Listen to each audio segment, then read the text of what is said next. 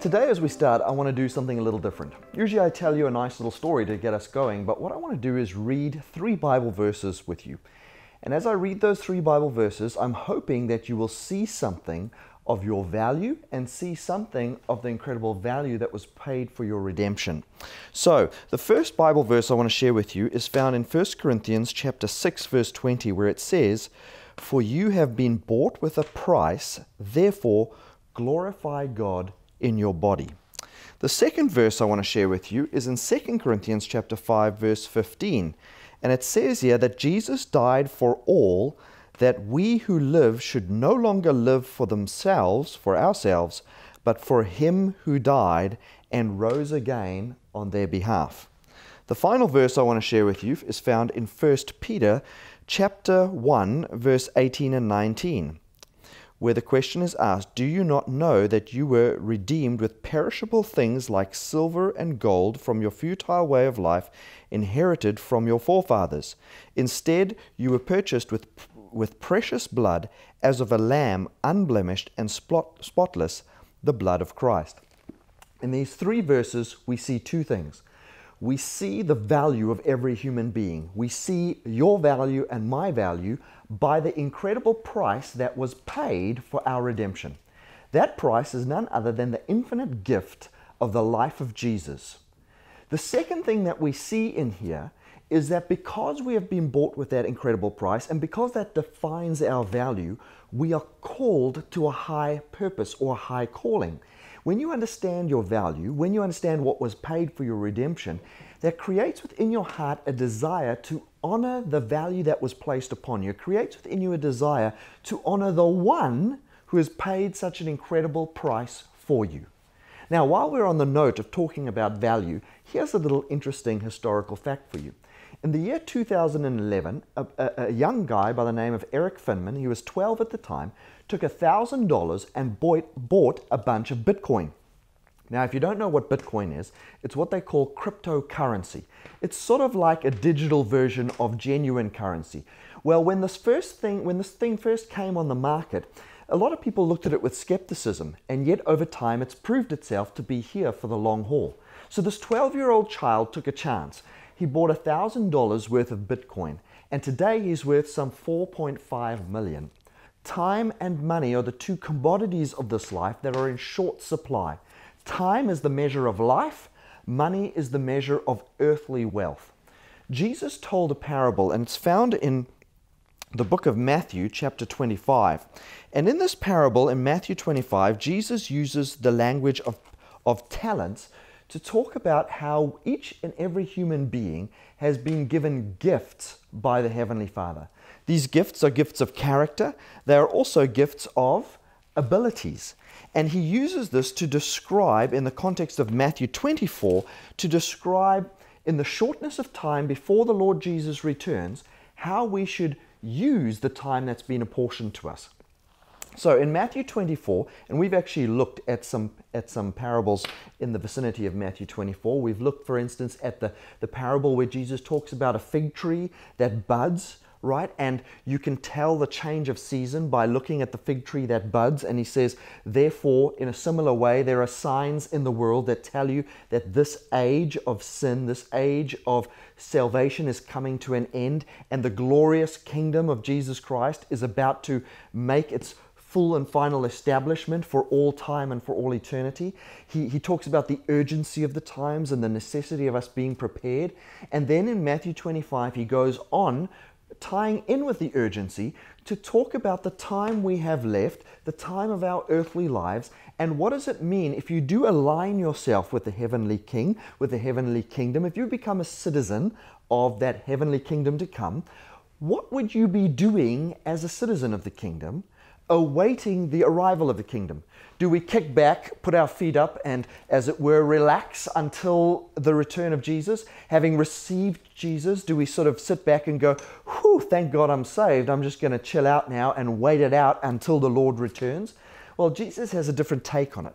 His take, in essence, if I were to summarize it, is that if you have been saved for the eternal kingdom, then that means you have been saved for service down here until the arrival of the future kingdom. Now you think, wait a second, how does that work? Well, think about this. Think about this. In essence, what sin is, the brokenness of this world caused by sin, the result of death that is the consequence of sin. When you think about what sin is at its core, when you go back to the original transgression of Adam and Eve in the Garden of Eden, sin at its core is putting me, myself, and I, the unholy, selfish Trinity, ahead of everything and anyone else. The dream that Adam and Eve are sold that causes them to transgress the commandment of God in the Garden of Eden, plunging them and this world into the experience of sin with all its sad consequences. The thing that they are sold, the dream, is the dream of selfish pursuit. You will be like God. You can be like Him. You don't need to live under the dominion or under accountability to anyone else. You don't need to live with regard to the way your life and your choices affect anybody else. Do you. Do you in your own way and forget about anyone and everybody else. The dream that Satan sells Adam and Eve is the dream of selfish pursuit, selfish ambition. You will ascend, you will be like, you can take the place of, you can be the top dog in the show, right? You don't need to settle for being second. It was the very reason that Lucifer left his incredible place of trust and pursued that same dream. He sells it to humanity, and ever since then, the thing we have struggled with, the thing that every human being is plagued with, is the struggle against self. Because we want what we want it when we want it, and we want it without regard to the happiness or the well-being of anybody else, right? To some greater or lesser degree, that manifests in every single one of us from the day we are born, where we're squabbling with our sibling over whose toys are whose in the lounge, to one day when we are a corporate CEO or trying to be a corporate CEO. It's the struggle of selfishness. That is at its core what sin is. Now think about this. If you and I are saved for all eternity, then what are we saved from? We know that we're saved for eternal life because the result of sin is that we die, right? We want to escape death, so we want eternal life. Okay, that's fine. But apart from the results, sin equals death, salvation in Jesus Christ equals eternal life, what is it at its core to be saved? It's not simply reaping the benefit of eternal life. Being saved at its core is this idea that if my problem is that I am selfish, if my problem is that I am sold into self-service, then to be saved isn't merely to have the consequence of eternal life. To be saved is to be liberated from selfishness, to be liberated from selfish pursuit. So if I am truly saved, it's not only the claim of having eternal life through the blessing of Jesus Christ.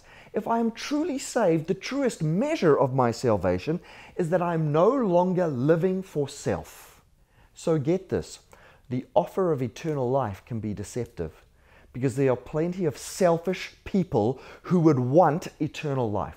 There are plenty of people who will accept Jesus Christ and His offer of eternal life out of their own self-interest, which is why the Bible is full of this idea that not everybody who says they are saved is truly saved. What's the hallmark? What's the quintessential evidence that someone is saved? It's not their claim to have Jesus Christ, because many people will claim to have Jesus Christ. It's their character. It's the way that they choose to live their lives that is the demonstration of their claim to be saved. And what does that life look like? Well, if sin is at its core selfishness, and that's what was sold to humankind, then to be saved is that we have so lost ourselves in Jesus Christ, in love for Him and His character, that we are emulating His life in this world. We are now pursuing heaven's agenda. We are now living the life of unselfish service. And we're not living that life to be saved. We're living that life because we've come to the place where in surrender to Jesus, we realize we no longer need to fight for ourselves. We no longer need to defend ourselves. When you begin to understand that you no longer need to establish your own righteousness, establish your own security, establish your own life, it's all been done in Jesus. You are free from having to save yourself. For the first time in your life, you realize that you are truly free to live unselfishly. If He has taken care of me, then I no longer need to worry about me, and I'm now free to take care of you. So coming back to those 3 verses we first read, right? Those 3 verses that said that we have been purchased with this incredible gift. We are of an inestimable value judged by the value of the payment for our lives. When we realize that because of that, we are in a sense under a joyful obligation to live unselfishly for the one who gave Himself unselfishly for us. We realize the value of what Jesus is telling us here in Matthew chapter 25, where He tells the story of the talents. He invites us to step in to the life of unselfish service while we're awaiting the return of Jesus, while we're awaiting the future destination of living in the kingdom of God without the presence of sin, free of the environment of sin, delivered from this body of sin, no more struggling against this nature of sin. That future reality is coming, but what does it look like now if we are truly citizens of that kingdom? If we are truly delivered from ourselves, then we will live as is described here in the story in Matthew 25. Now I'm going to summarize it for you, and it goes like this. A man comes to his servants. He says, I'm going away on a long journey. I'm going to give to each of you a trust. I'm going to give to each of you what is called here talents. So this is verse 14 of Matthew 25.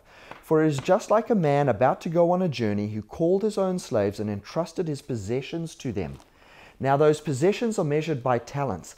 Talent in the Bible language is a measure of weight. And often a talent was used to measure out silver. So you could say that this is a financial analogy, right? The master comes and he gives his possessions, he gives his finances into trust to his servants. He's going on a faraway journey. The man in this parable is Jesus. Jesus here is nearing the end of his ministry. He's prefiguring the fact that he will, after his death and after his resurrection, he will return to heaven to continue his heavenly ministry in our behalf. And when he does that, what will be entrusted to us are the character, the fruits of the Spirit, and the abilities, the gifts of the Spirit. Because after Jesus ascended and went to heaven, to that faraway land, his church, the early apostles and the early believers, were blessed with the gift of the Holy Spirit. And along with the gift and the presence of the Holy Spirit came these special abilities, came this ripening of character. So we're talking about 2 things here, both character and ability. Jesus here is prefiguring the fact that he will return to heaven and he will entrust his servants with this incredible wealth of heaven, that we may trade with it and thus bring others into the family of God in preparation for the final arrival of the kingdom. So as it goes, one man is entrusted with 5, another man is entrusted with 2, another man is entrusted with 1. Each is given abilities, each is given according to what the master looks and realizes they're capable of handling. Not everyone gets the same. Not everyone gets the same number. Not everyone gets the same value, as it were. Not everyone gets the same particular gifts and abilities. But all are entrusted with a measure for the sake of the kingdom of God. And they are now to go out and honor the master by trading with them and coming back with still more. I mean, hey, the goal of your Bitcoin investment or the goal of your fiat currency investment, the goal of your daily labor for your boss on earth is always to gain an increase. So too in the kingdom of heaven. This analogy is used to describe this idea that when we are saved for service. This is the quintessential evidence that we are truly saved. We are called out of ourselves. We don't just kick back, put our feet up and say, thank God he's given me eternal life. I'm just going to wait here until that day comes. No, we are freed from our selfish pursuit, our love of ease, our living for ourselves and our vacations and our wonderful adventures and all the rest. We're actually saved from our selfish pursuits. that we may go out and labor in his behalf. We may go out and work for his kingdom, that his kingdom may grow and expand, that more of those for whom he has died, who are his both by creation and redemption, will become aware of his incredible love, his magnificent character, who will be drawn to him and be ready for his soon return. You see, I'm going to say this one more time because it's worth emphasizing. The evidence that we are of the kingdom, that we are saved, is not simply that we claim Jesus Christ, quote Bible verses, and know all the right things to say. It is seen in the active character of service. Character that employs abilities for the service of God. Character of unselfishness and the abilities of service, whatever he has bestowed to us, our time, our influence, our words, our health, and whatever else you have at your disposal. Some people have one thing in greater measure than others, but all used for the kingdom of God, not least of which is even our financial resources. Hey, the parable itself is about financial resources. It applies to so much more than financial resources, but it also suggests to us that even the coins in our wallet, whether it is virtual cryptocurrency or genuine, tangible currency, whatever we have by way of earthly wealth is a spiritual gift. Whatever we give back to God that he has first given to us is a gift from him to us, returned to him for a spiritual purpose. It becomes a spiritual gift. There are even evidences in Scripture where God actually bestows upon us abilities that we didn't have before. I mean, you read Ephesians chapter 4, you read 1 Corinthians chapter 12. These are spiritual gift passages. They include things like preaching and teaching and prophecy and gifts of healings and tongues and all sorts of things that sometimes God says to us, you don't have this ability, but if you step out in faith in my service, if you step out and walk forward and hear my calling, forget about yourself and your own personal ambitions for this world, and you step forward in selfish, disinterested service, if you step forward in unselfish, disinterested service for others, right, then I will give you what you lack right now. It's a little bit like the children of Israel. When they finally finished their 40 years of wandering in the desert, and God said, I want you to go in and possess the promised land, they had an obstacle between them and the promised land. It was the mighty, wide, flowing river Jordan. Now, just like 40 years before, where God opened the Red Sea so that they could escape from the armies of Egypt, right? So too now, God says to them, I need you to cross this body of water that you may go into the promised land. But you know what? The first time, the 40 years before, when they were small in faith, small in spiritual experience, God said to them, stand here and watch what I'm going to do. And he parted the water and then they walked through. The second time, he says to them, walk. You've seen that first experience. You've had 40 years with me in the wilderness. This time I'm going to ask a little more of you. I'm going to ask you to walk. And it was only as the priests put their feet in the river Jordan that then it parted and opened up and they walked through. So too you and I, when we follow God in faith, when we don't look at our circumstances and our lack of abilities and what we don't have and go, Lord, I can't do this thing because I don't have this.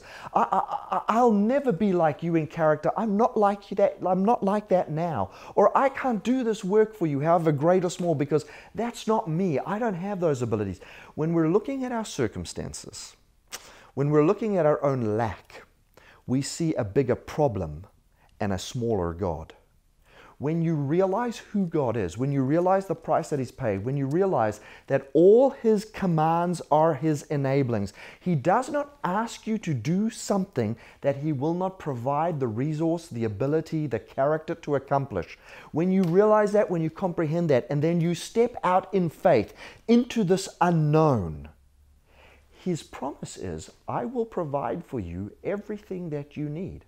In fact, the story, this parable, begins first with the fact that the owner entrusts what is his to his servants. He doesn't say, go out there with nothing and make something out of nothing. He first gives them, and then they go out in faith and trust for what he has first given them, and it is multiplied. You and I, we have infinite scope for growth if we will simply go forward in faith, listen to what he commands, and believe that his commands are enablings. You see, you and I are called to the life of unselfish service. We are called to employ our talents. They may be our abilities, our musical abilities, our oratory abilities, our powers of mind. They may be our financial wealth, a spirit of generosity. It may be our time. It may be our words. Whatever it is that is yours today, if you will give it to God in faith, use it for the growth of his kingdom, use it to honor him, if you will persist in pushing forward into the dark unknown because you know who he is, you know that he never lets you down, and you know this promise that he will come through for you, you will find everything you entrust to his service, whether it is your character or whether it is your abilities or whether it is your possessions, you will find that he multiplies it for his purpose, for his glory, and for the salvation of others. Perhaps you're seeing a high and holy calling of character.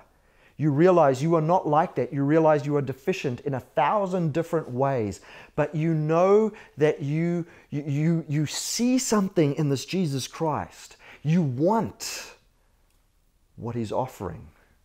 That very desire in your heart is the work of the Holy Spirit. Because you and I do not naturally, apart from his work in our lives, we do not naturally want the kingdom of God. Our default bias, our default tendency is to worldliness. It's to the kingdoms of this world, to the tangible, what we can see, what we can touch, what we can handle, what we can smell, what we can taste, what we can feel. That is the default of human nature. By default, we have a tendency towards sinful pleasure. That is what comes to us naturally. So if you have seen something in Jesus Christ, if you have a desire for something better, if you feel called into the field of mission and service, I want to tell you right now, you ask for evidence of God, that is the very evidence of God. That is the very evidence that there's something else in this world that's calling you out of the natural flow, calling you to swim upstream. People say, where is the evidence of God? In a world like ours, for beings with a sinful human nature, selfish to our core, anytime you hear that voice, every time you sense that calling, every time you see something wonderful in the character of Jesus, or you have a desire for the kingdom of God, that is the evidence of God working in your life, calling to you, because it goes against everything that you naturally are. So where does it come from if not within you? It comes because God is the other side of the coin in this world. He is the one who is calling us to his kingdom. So yield to that voice, take that risk, step out in faith, put your feet in the river Jordan, invest in the kingdom of God, invest in the kingdom of God, invest in the kingdom of God, because in the end, it is the only thing that will last. This world is telling you invest down here. This world is telling you spend your time, your energy, your talents, your health, your wealth to build your earthly castle down here. And the kingdom of God is saying, hey, there's something more beyond. If you invest only in this world, if you surrender only to this world's way, you are investing in something that is about to collapse. There was a time when all there was fiat currencies, the gold standard, and suddenly somebody came along and invented a cryptocurrency.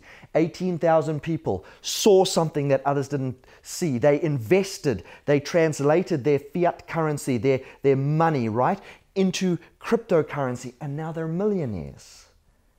Don't miss out on the kingdom wave.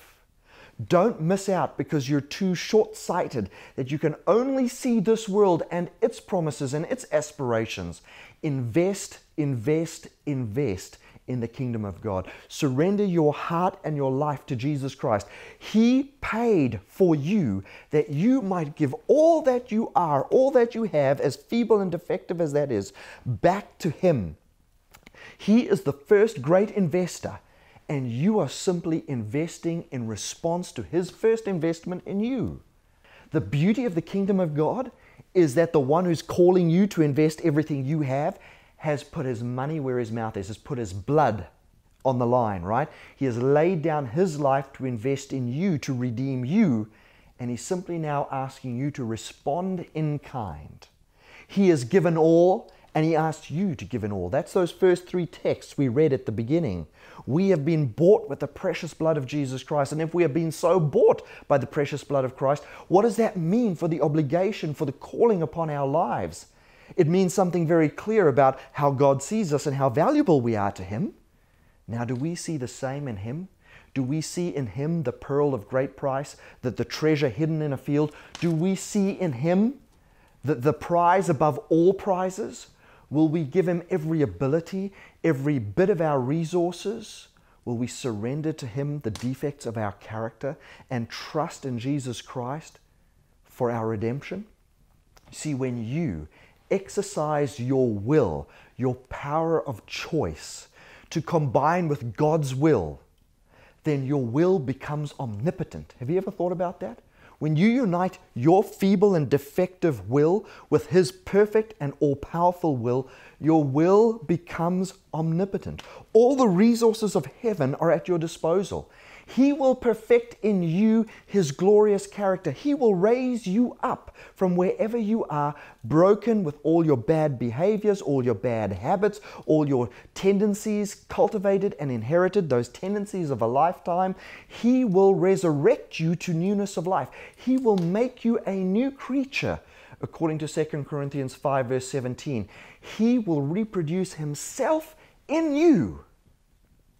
And then, as you experience that day by day, you will go with Him and for Him in willing service. You will be liberated from your selfish ambitions, and the life of Jesus Christ will be manifested in you, who left His comfort zone.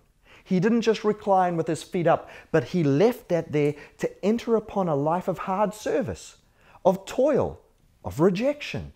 A life that wasn't always appreciated by the very ones He came to seek and to save and to serve. He calls us to go and put our feet in His footsteps. And this is what it means to be saved. To be saved isn't merely to have the promise of eternal life. It means to become a new creature.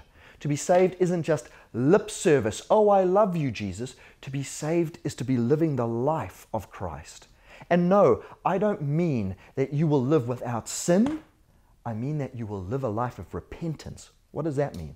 It means that you have seen something better. You are now reoriented towards that something better, who is Jesus Christ. You are now living for that something better. You are striving for that something better. No more excuses, no more lowering the standard. The high and holy standard of the law of God is that standard, and there is no excuse for any one of us, no matter what our circumstances, what our backgrounds, where we come from. There is no excuse for not meeting that standard. We do not lessen the standard to be saved. We recognize that standard, and then we move towards it. And even as we move towards it, we stumble and we fall and we do not measure up, for all have sinned and fall short of the glory of God. But in order to see the kingdom of God fulfilled in us, we do not lower the standard to meet us. We keep it up there, and we turn to Jesus Christ in repentance. We turn to Jesus with confession of sin. And in that confession, He covers us in His righteousness. Day by day, we are becoming more like Him, never quite reaching the fullness of who He is, but living with security, knowing that as we head towards that ultimate goal, even now our security is that He covers us with all of the perfection of His character. So we are free, no longer to obsess about ourselves and our security. We trust in what He has done and what He is doing in us. And now we live the life of service towards others. We reach out the way He reached out. We leave our comfort zone like He left His comfort zone. We lay down our life in willing, humble service for others. Whatever that might look like in your particular case, with your particular spiritual gifting, with the special way in which He calls and equips you, whatever that might look like, you live no longer for yourself, but for others.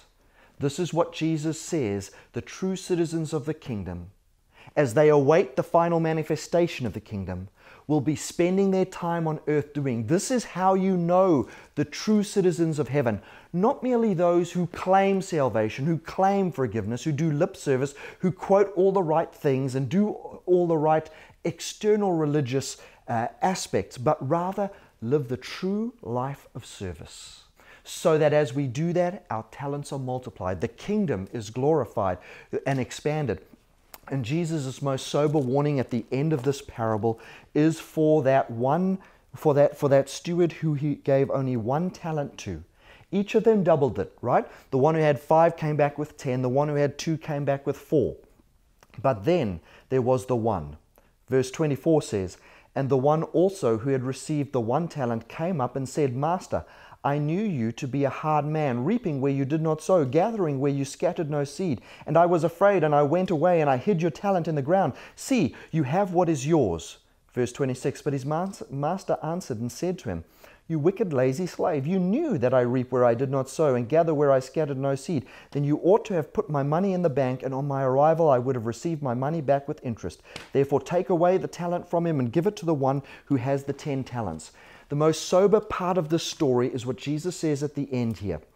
He identifies that the man that did not do anything with his talent did not step forward in faith, did not realize that if the master has given this gift, the master will accomplish also its enlargement. Instead, he sat on it. He did nothing with it. He lived the selfish life. He chose the path of self-preservation. He did the minimum he could do in an effort, well, to simply save himself. And in the end, the master says, that's not the life of the faithful servant. So I implore you, trust yourself to Jesus Christ. See what others do not see in the kingdom of God. Invest, invest, invest, because it is the one investment that cannot and will not fail. It's the one investment ultimately that, although it feels like a risk, is not a risk at all. And we know that because that kingdom has already been capitalized by the first great investment that Jesus Christ Himself made. God has already guaranteed its success. He has already hedged it with His own currency, with His love, His grace, and His sacrifice. And now He calls you and me to invest in a surefire thing. So will you take that risk? Will you step out in faith? Will you invite the fulfillment of the kingdom of God in your life and in your character? And will you then serve that kingdom of God with your talents, your abilities, your time, your influence, your words, your everything that you are? As He gave all, you give all. Let me pray with you. Heavenly Father, I pray that you'd put the spirit of willing service in our hearts. I pray that you would break this infatuation with self that is the greatest curse of the human experience and the greatest curse that we struggle with day by day. I pray, Lord, that you'd put this faith, this vision, this love for you in our hearts that will make us a new creation and a new creature for the sake and the glory of the kingdom of God. In Jesus' name, amen.